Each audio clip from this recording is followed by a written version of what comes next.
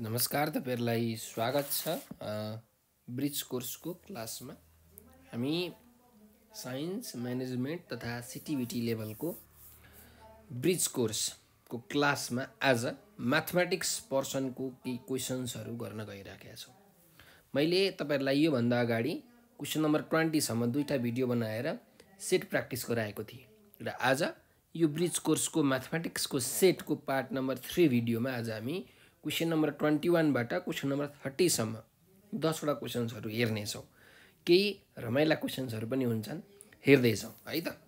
त पहिलो क्वेशन छ the roots of the quadratic equation x² - 6x + 7 = 0 are. यो क्वाड्रेटिक इक्वेसनको रुट्स के हुन्छ भने छ, रुट्स भनेको x को भ्यालु भन्न खोजेको हैन। त हामीले यसलाई अब सल्भ गर्न सक्छौं। त हेर्नुस्, x² - 6x + 7 = 0 फ्याक्टराइज गर्नुस् त 7 र 1 बाट हुन्छ, 7 र 1 बाट हुन्छ हुँदैन हैन। मल्टिप्लाई गर्दा 7 जोड्दाखेरि -6 भनेपछि -7 + 1 हुँदैन।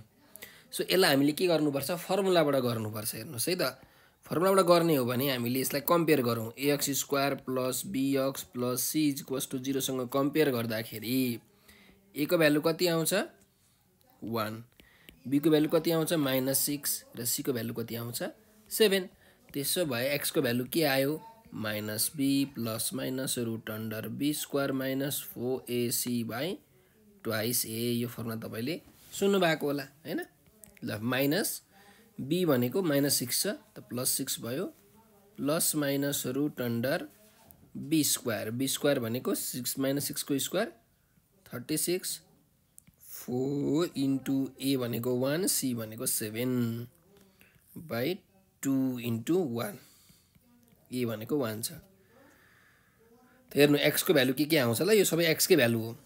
6 ± √36 - 28/2, 6 ± √36 - 28 भनेको कति हुन्छ 8 हुन्छ, 8/2। अब 8 भनेको कति हुन्छ हेर्नुस् त 2 * 2 * 2 हैन त 8 भनेको। सो 6 ± 2 √2 भनेको 8 भयो /2। ल त माथिबाट 2 कमन आयो, 3 ± √2 डिवाइडेड बाइ 2, 2 2 क्यान्सल भयो भनेपछि x को भ्यालु कति आयो त हेर्नुस् 3 ± √2 भनेको 3 + √2 र 3 - √2 आयो। त 3 + √2 र 3 - √2 कहाँ छ, अप्सन नम्बर बी मा छ। सो हाम्रो अप्सन नम्बर बी चाहिँ करेक्ट एन्सर भयो। ठीक छ, यसरी हामीले पत्ता लगाउन सक्छौं। अर्को क्वेशनमा जाउँ। The product of the roots of the equation are. ल हेर्नु, एउटा फर्मुला मैले तपाईहरुलाई अगाडि क्वेशनमा पनि गराएको थिए। यो क्वाड्रेटिक इक्वेसन छ हो, यसलाई ax² + bx + c सँग कम्पेयर गर्ने हो भने a को भ्यालु 1, b को भ्यालु √3 र c को भ्यालु कति हुन्छ -6 हुन्छ। अब प्रोडक्ट अफ द रुट्स भनेको छ के, यसको रुटको प्रोडक्टहरु। रुट भनेको x को भ्यालुहरु, यहाँबाट तपाईले x को भ्यालु निकाल्न सक्नुहुन्छ। x को भ्यालुहरु त के आउला, दुईटा आउँछ, अल्फा र बीटा भन्ने हामीले मान्न सक्छौं हैन। त अल्फा र बीटा मानिलियौ दुईटा रुट हो भने let alpha and beta are to roots of equation 1। यसलाई इक्वेसन 1 मान्दै मैले भने अल्फा इन्टु बीटा भनेको कति हुन्छ, फर्मुला छ है c/a हुन्छ। क्या के हुन्छ c/a हुन्छ।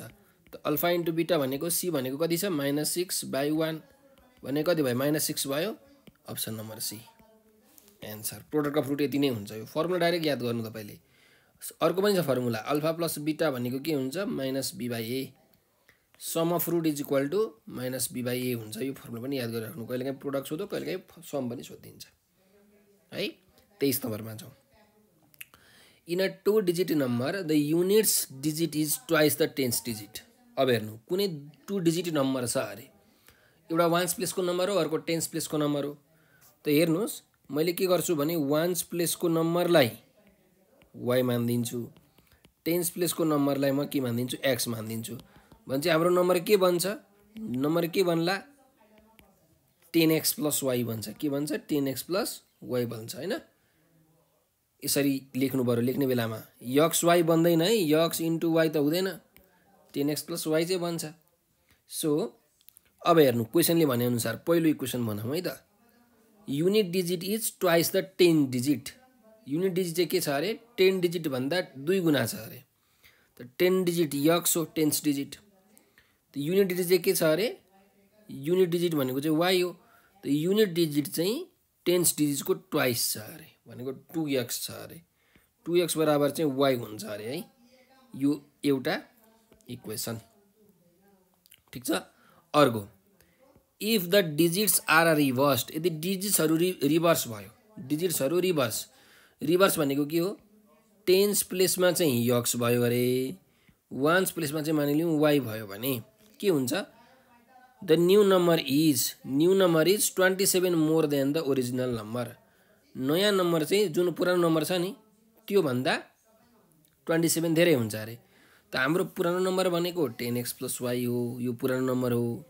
जब डिजिट्सहरू रिभर्स गरिन्छ तब नयाँ नम्बर के भन्छ 10y + x भन्छ हैन यहाँबाट के भन्छ 10y प्लस सरी x चाहिँ 10s प्लेसमा चाहिँ y हुन्छ 1s प्लेसमा चाहिँ x हुन्छ रिभर्स भएपछि त नयाँ नम्बर के भन्छ 10y + x भन्छ अब के भनिराखेको छ नयाँ नम्बर चाहिँ पुरानो नम्बर भन्दा 27 मोर 27 धेरै छ त पुरानो नम्बरमा मैले 27 जोड दिए भने के हुन्छ नयाँ नम्बरसँग त बराबरै हुन्छ हैन त ल यहाँ अब सल्भ गरौँ त 10x + y यतापट्टिको सबै ल्याउँ -10y - x is equal to -27 उता लग्दिउँ न त हैन 27 लाई कति आयो 9x - 9y is equal to -27 y को ठाउँमा 2x राख्दिउँ y को ठाउँमा 2x राख्यो भने के हुन्छ यहाँ y * 2x यो y को ठाउँमा 2x राख्दिए इज इक्वल टु -27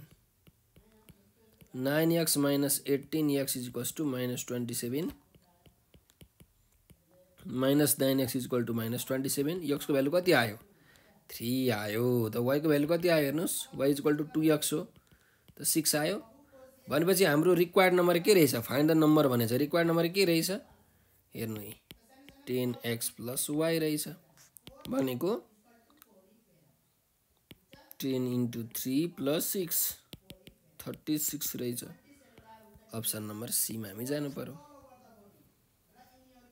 ठीक छ ल अर्को प्रश्नमा छौं 24 number divide ₹81 among ABC so that B get ₹7 more than A and C get ₹6 less than twice A share ल हेर्नु यहाँ के भनिराखेको छ 81 रुपैयाँ छ ABC तिनटैलाई दिनु पर्ने छ त हेर्नुस् मानिलिउँ A ले कति पायो अरे A ले x रुपैयाँ पायो अरे A ले x रुपैयाँ पायो त B ले कति पाउँछ यहाँबाट हेरेर भन्नु B ले कति पाउँछ B may get 7 more than A A ले पाएको भन्दा 7 रुपैयाँ धेरै पाउँछ त A ले पाएको x हो त +7 पायो B ले हो C ले कति पाउला हेर्नु त ल C gets ₹6 less than twice age share A ले जति पाएको छ त्यसको 2 गुणामा 6 रुपैयाँ कम पाउँछ C ले भनेको छ 2x - 6 पाउँछ त यो सबैले पाएको पैसा जोडो भने कति हुन्छ 81 हुन्छ कि हुँदैन टोटल त 81 रुपैयाँ हो कि हैन सो x + 7 + 2x - 6 तीनटै पैसा जोड्दाखेरि कति हुन्छ 81 त कति भयो 4x = 81 - 7 + 6 भयो और 4x = 80 त x को भ्यालु कति आयो 20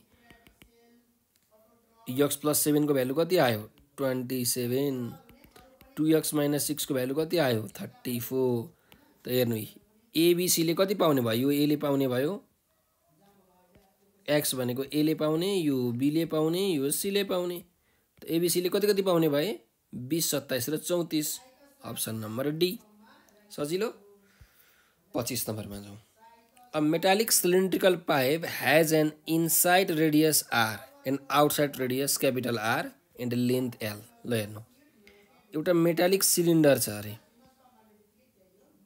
है जसको रेडियस दिएको छ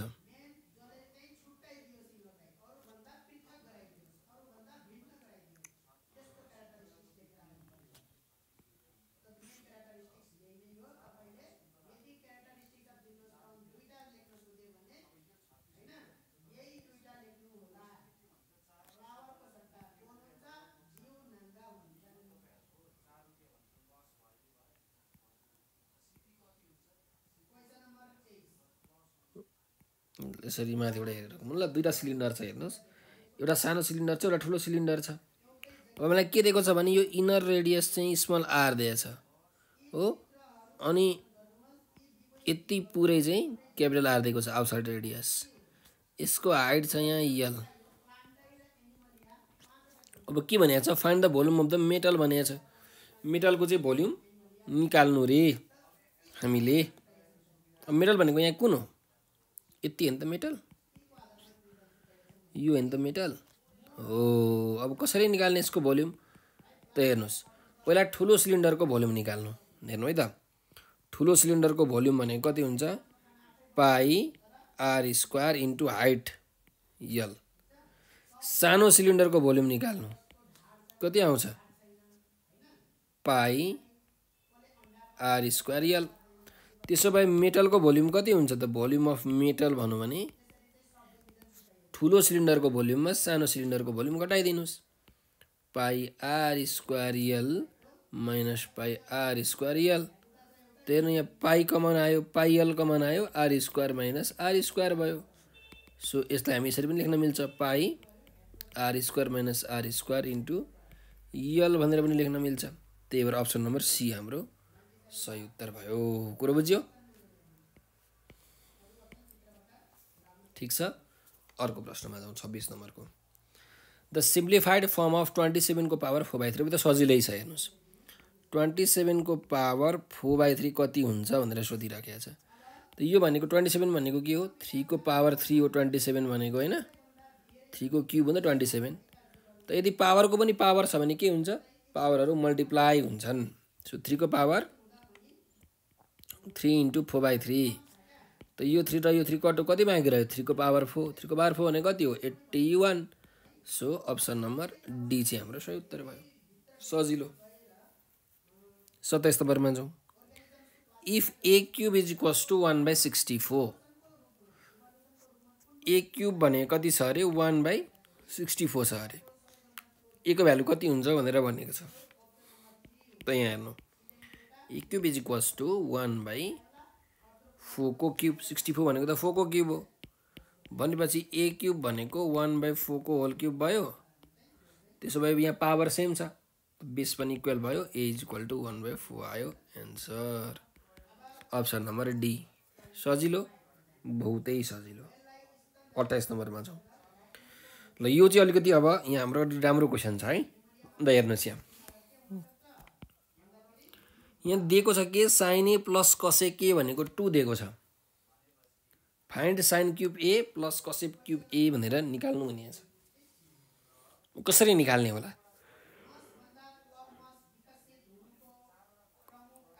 त यहाँ ध्यान दिनु है त साइन ए प्लस कसेक ए भनेको त 2 छ हो मैले दुईतिर स्क्वायर गरिदिन्छु दुईतिर स्क्वायर गरे भने के हुन्छ हेर्नु ल on squaring sine square A plus cosec square A plus be whole स्क्वायरको formula लाग्छ हैन 2 sign a into cosec A is equal to 4 भयो दुईतिर स्क्वायर गर्दाखेरि और साइन स्क्वायर ए प्लस कसेक स्क्वायर ए प्लस 2 किनकि हामीलाई के थाहा छ साइन ए इन्टु कसेक ए भनेको 1 हो हैन इज इक्वल टु 4 त्यसो भए साइन स्क्वायर ए प्लस कसेक स्क्वायर ए भनेको कति हुने रहेछ 2 हुने रहेछ न 4 - 2 2 हुने रहेछ यो एउटा रिलेसन याद गरिराख्नु अब क्वेशनमा जाउँ यो निकाल्नुपर्छ क्या यो किन निकाल्नुपर्छ थाहा पाउनुहुन्छ अब हेर्नुहोस् अब हामीलाई के सोधेको छ साइन क्युब ए प्लस कसेक क्युब ए सोधेको हो नि त हैन यो चाहिँ ए क्युब प्लस बी क्युबको फर्मुला हाल्नु त ल के हुन्छ ए क्युब प्लस बी क्युबको फर्मुला हाल्दा ए plus be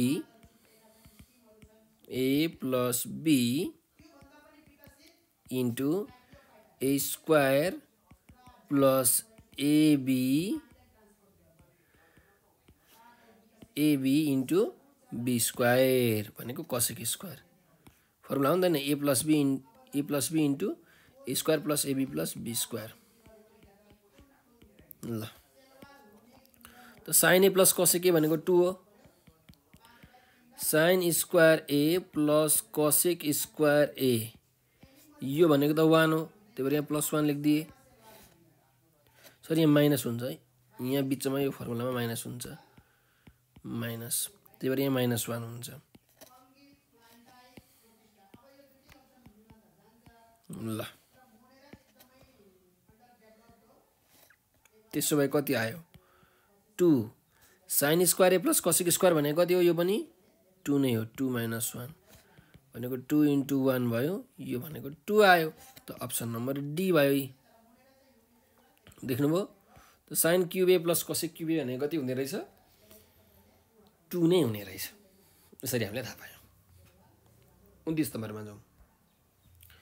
A boy is 3 years older than his sister। अब एउटा केटा छ, अर्को केटी छ है, यहाँ हेर्नुहोस्। त मानिलिउँ केटा चाहिँ x वर्षको छ अरे इक्जाम्पल, र सिस्टर चाहिँ केटी चाहिँ y वर्षको छ अरे हो। अब के भनिराखेको छ क्वेसनले, boy is 3 years older than his sister। Older भनेको जेठो, त बहिनी भन्दा दाइ चाहिँ 3 वर्ष जेठो छ अरे। भन्नुको मतलब के हो भने, यदि बहिनीको उमेरमा मैले 3 जोड्दिएँ भने दाइको उमेरसँग त बराबरै हुन्छ हैन। त बहिनीको उमेर भनेको y हो, त्यसमा 3 जोड्दिएँ भने दाइको उमेरसँग बराबरी भयो। ल यहाँबाट तपाईले y को भ्यालु निकाल्न सक्नुहुन्छ, x - 3, इक्वेसन 1 भयो। अर्कोमा हेर्नुस्, 2 वर्ष अगाडि the some of there ages was 19। 2 वर्ष अगाडि तिनीहरूको एजको सम कति थियो अरे, 19 थियो अरे। त 2 वर्ष अगाडि दाइको उमेर x - 2, किनकि अहिले x हो नि त। 2 वर्ष अगाडि दाइको उमेर x - 2, 2 वर्ष अगाडि बहिनीको उमेर पनि y - 2। तिनीहरूलाई जोड्दाखेरि कति हुन्थ्यो अरे, 19 हुन्छ अरे। ल त x - 2 प्लस y को ठाउँमा कति लेख्न मिल्छ, x - 3 लेख्न मिल्छ। x - 3 - 2 = 19। x - 2 प्लस x - 5, 3 र 2 गर्दा 5 = 19। 2x = 19 + 2 + 5 और 2x = 26।